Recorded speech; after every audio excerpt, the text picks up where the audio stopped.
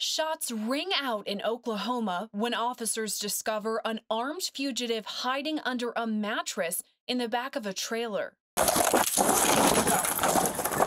Good!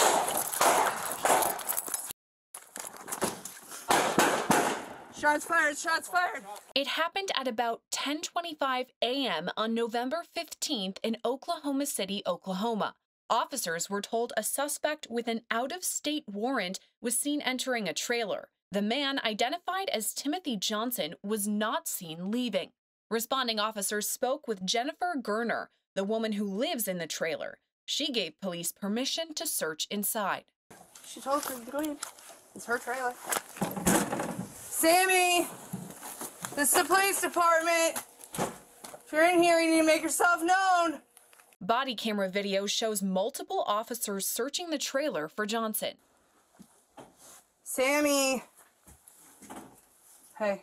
When officers lift a mattress in the back of the trailer, they find Johnson armed with a pistol hiding in a storage area. After that, shots ring out. Good!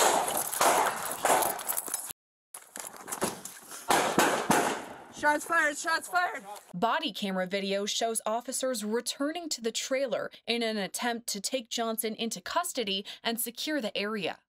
Come out with your hands up! Come out with your hands up! Come out with your hands up! Seconds after officers go back inside the trailer, shots ring out again. That's when one of the officers inside is hit with debris. I'm hit. We're stuck inside the trailer. I'm hit in the face. Body camera video then shows officers attempt to make contact with Johnson again before leaving the trailer to find a safe area. We gotta get out. Timothy, you need to come out with your hands up! Back out of the trailer. The Oklahoma City Police Department's tactical team later arrived and found Johnson dead on the scene. Investigators later discovered Jennifer Gerner gave police consent to search her trailer, knowing Johnson was armed and hiding inside. She was arrested and now faces charges of harboring a fugitive. The officer who was injured was treated at a nearby hospital and later released. Now, all three officers involved in the shooting are on leave pending the outcome of an investigation. For the latest developments in this story and all things true crime, stay with Law&Crime Network. I'm Sierra Gillespie.